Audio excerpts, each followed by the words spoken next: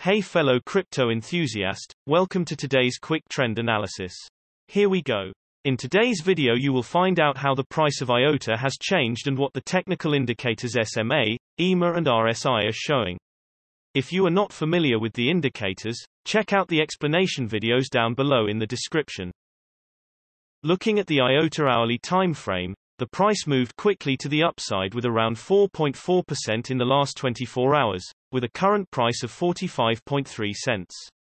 However, the volume wasn't especially high, so this move wasn't very strong.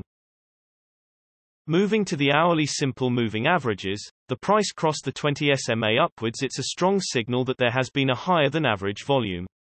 For this time interval, the current price is above all of the simple moving averages, which looks bullish, and you should watch if the closest SMA, the 20 SMA, could remain stable or the price will dip below it with the current price of around 44.3 cents. For longer price development, the daily time frame should also be considered, as the shorter time frames are not as accurate. Moving to the hourly exponential moving averages, the current price is above the hourly ribbon, which is generally bullish, and the ribbon could play as a support, so it is to watch if the price could bounce off it. The current price to watch is around 43.3 cents. The ribbon is spread out, so the support should be strong.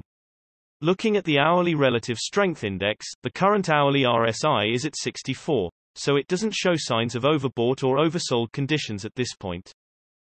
Moving to the 3-hourly simple moving averages, the current price is above all simple moving averages for this time interval, which looks bullish, and it is to watch if the closest SMA, the 100 SMA, could hold support or the price will break it to the downside below the current price of around 42.8 cents. Looking at the 3-hourly exponential moving averages, at the moment, the price is above the 3-hourly ribbon, which can be perceived as bullish, and the ribbon could play as a support.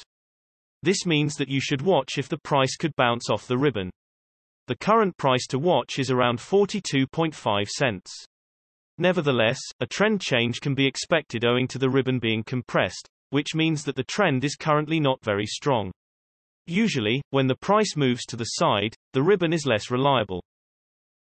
Jumping to the 3-hourly relative strength index, the current 3-hourly RSI of 67 is located in the upper region, meaning that the price is being overbought and we can expect a comeback or for the price to remain on track for some time.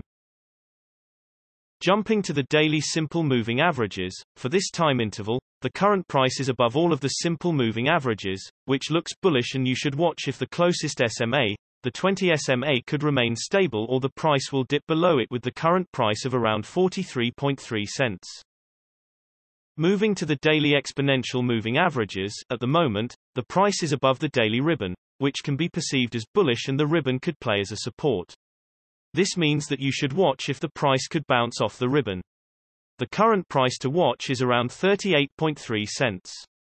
The ribbon is spread out, so the support should be strong. Jumping to the daily relative strength index, the current daily RSI is at 59. So it doesn't show signs of overbought or oversold conditions at this point. Generally, the bigger time frames have a bigger impact on the price, so please keep that in mind when we show different time frames showing contrasting indicators. Also, the shorter time frames are only representative for the short-term trading. Thanks for watching. New videos are uploaded every few hours analyzing various cryptocurrencies, so be sure to subscribe so you don't miss out.